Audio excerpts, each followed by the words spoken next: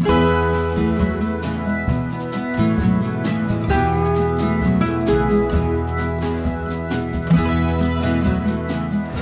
my name is Mark Ermatinger from Industrial Control. What we're going to have is a seminar coming up where we're going to talk about RFID and the technology behind RFID.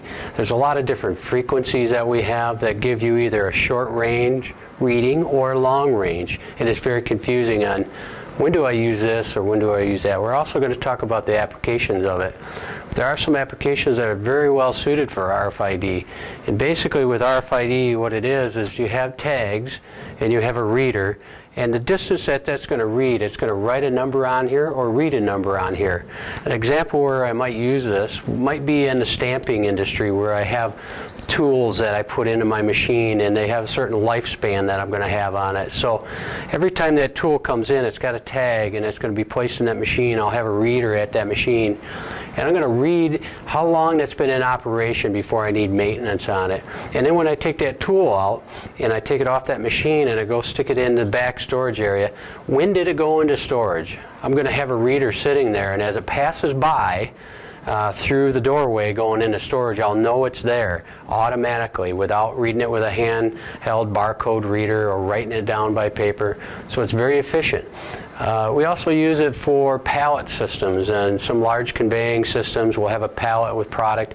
We'll fix one of these on every pallet, and as it goes by and has this operation done, we log that it was done, and then the next station will log that it was done as well.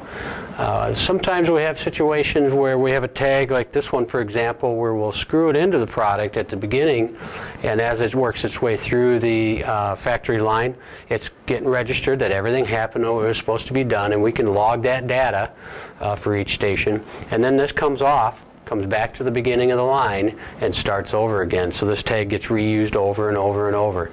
So our seminar is really geared to educate you on what are the differences, where can I use this, how can I mix and match some of my frequencies and tags to suit my line, and then also what are the applications. We'll have experts there that you can talk to about your particular situation, and you can get into it a little bit more detail. But again, RFID is a growing technology. The readers come in all different shapes and sizes. Industrial Control has RFID equipment from Turck, and we also have RFID Incorporated, and they have different benefits and features of them as well. So we're not really going to get into the product as say, we're going to go into the technology a little bit, and hopefully this would be a great advantage to your company to be more competitive.